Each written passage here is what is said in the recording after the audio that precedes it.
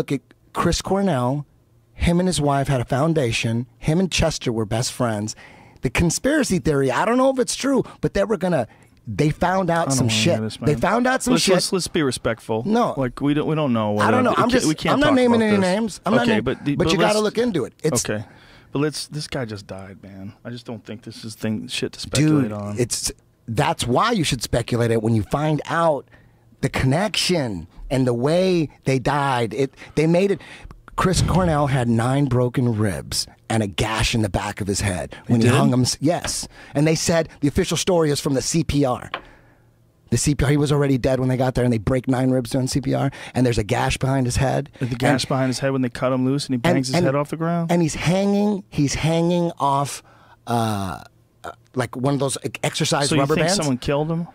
When you look at the evidence, you're like, holy shit, he looked like he was murdered. And then Chester, right before, Chester dies the same way. The exact same way. Dude, let's not do this, man. No. I don't want to even do this. I don't even want to do this. Okay, all right. Okay. I'm just looking into it because I love Chester. I love Chester. I love Lincoln Park. Who got you into Lincoln Park? I got you into Lincoln Park. I understand. I don't want to talk about conspiracy theories involved in this guy's death, especially when he just died. It just seems so disrespectful. No, he's one of my favorite singers of all time. I understand, but if he really did just kill himself, like, it seems so disrespectful to speculate that he was murdered because of some conspiracy theory. I don't know what the case is, but I don't even want to talk about it. All right, all right. But do you know what I'm saying? You know what? I've said enough. I don't need to say no more. I don't want to get into trouble, but I'm just... Okay.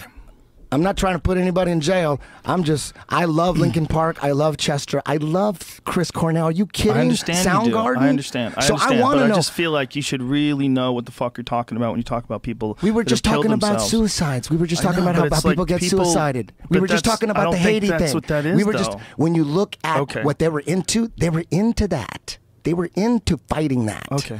And when you look at exactly how, also severely depressed. There was also a lot of psychological shit going on.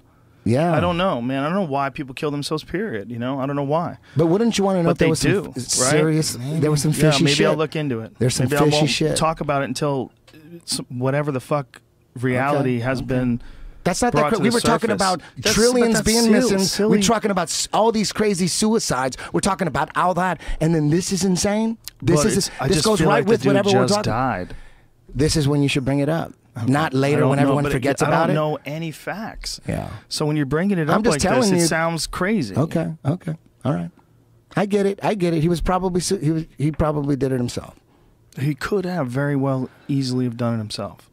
And the whole thing is just connecting him to some conspiracy without, like, a deep understanding. I care about him. Because I care about him. Without a deep understanding of the actual facts. I care about him. You don't know how much. You don't know how much. I believe you don't know how deep my understanding is. I believe you, dude. You don't know how deep my understanding is. You have no idea. I would assume that you weren't there when it happened. No, but I've looked into it.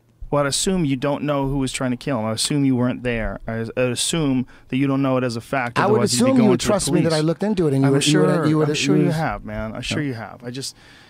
Me personally, I feel very sensitive about that stuff. I get it. I totally get it. Let's change the subject. Okay. Let's get into the UFC. Okay. Damian